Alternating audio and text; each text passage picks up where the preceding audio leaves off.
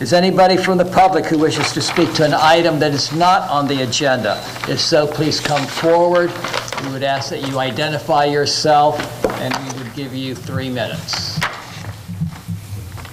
Mark Bunker, 803 North Keene Road, at least for now, because after the last meeting when I spoke and gave out my address, Scientology delivered a big stack of legal documents to the homeowners association at the condo that I'm renting, demanding that I be evicted.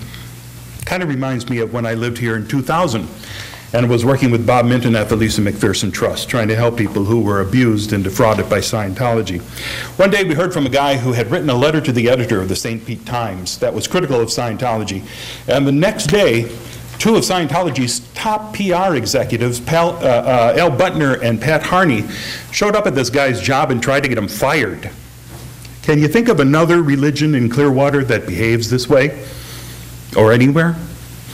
I'd like to take a moment just to read a quote from the creed of the Church of Scientology. It says, "We of the Church believe that all men have inalienable rights to think freely, to talk freely, to write freely their own opinions, and to counter or utter or write upon the opinions of others."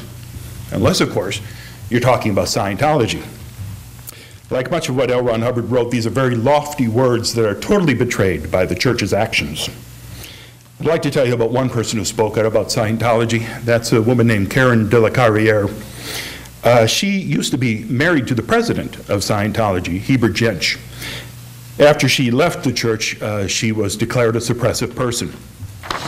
Because of that, her son was forced to disconnect from her, not have any contact. One day, Karen heard from somebody on Facebook that her 27-year-old son, Alexander, had died 3 days earlier. And because she was an SP, no one in the family would contact her. And because she was an SP, she couldn't see her son's body at the morgue, and she was not allowed to attend her own son's funeral. I'm sorry, but it's not religious bigotry to say that this is obscene. Mr. Mayor, as you sit down with David Miscavige to try to hash out how you're going to work together, I hope that there's at least a fleeting moment where you think of this mother and son and all the folks who have been abused by Scientology. Scientology may try to have me evicted, but they won't succeed. It may annoy the hell out of them that I stand up here and say something negative about them, and it may annoy the hell out of all of you that I do that as well, but I think it's the only right thing to do. I moved back here to Clearwater because I care about this city and I want to be a good citizen. A lot of people have been silenced over the years by Scientology, and I don't plan to be one of them. Thank you.